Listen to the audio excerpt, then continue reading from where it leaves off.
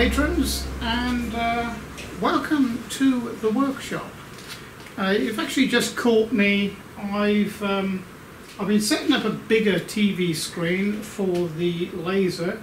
I've had a few complaints because the screen was too small, and it was, I don't know why, but the screen was interfering with the camera. I tried changing the frame speed and different things, didn't really work. So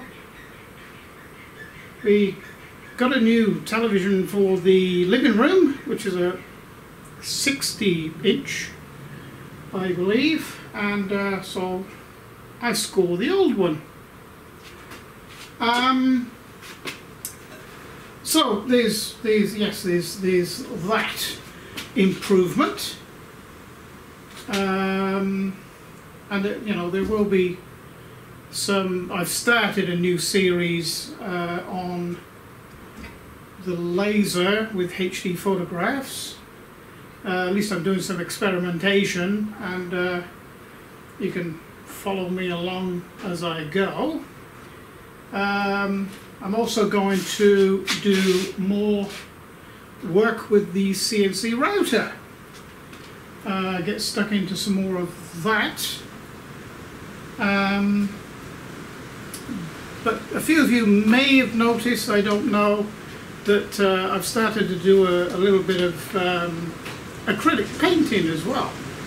You know, I've had quite a few people over the years sort of say to me, "Oh, well, what about finishing some of the pieces of art that you make on a CNC Router or the laser for that matter?" And I thought, okay, I used to do quite a bit of art when I was in college. Bearing in mind that's 55 years ago now. And when I met my now wife back in 1970, that all stopped, as these things do. And I sort of not forgot how to do it exactly. I don't think you ever forget once you learn something, but it's taken a bit of getting used to again. I'm sort of not happy with the way things are sometimes coming out, but it'll get better. And I plan to do sort of one painting tutorial a month. Just keep it like that.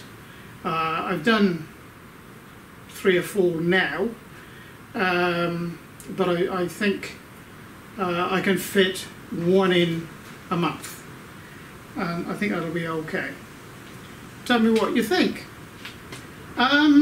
Which sort of takes me on to the next new subject, because I did a stupid thing about 3 years ago.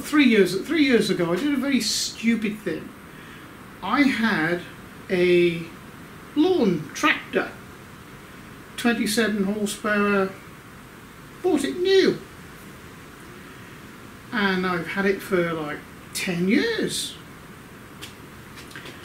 And for the last 8 years, we've been in drought in this part of Tasmania.